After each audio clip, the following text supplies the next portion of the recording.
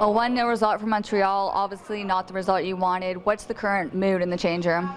It's pretty low right now. People are pretty disappointed with the result today. You know, we put in a lot of effort in practice, getting prepared every week, and it's a shame that it can't translate onto the field. So I guess we're back to practice again tomorrow, and hopefully we can give you guys a result on Friday.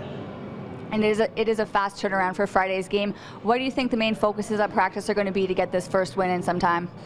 Kind of just putting this all behind us and focusing on, you know, getting better, being more lethal, and taking our opportunities in front of net. Were you expecting this physicality from Montreal since it was a rivalry game? Oh yeah, because it's a derby. You know, we're expecting all that. So I think the guys were ready for it, and we matched it very well. So we're just unlucky in front of net.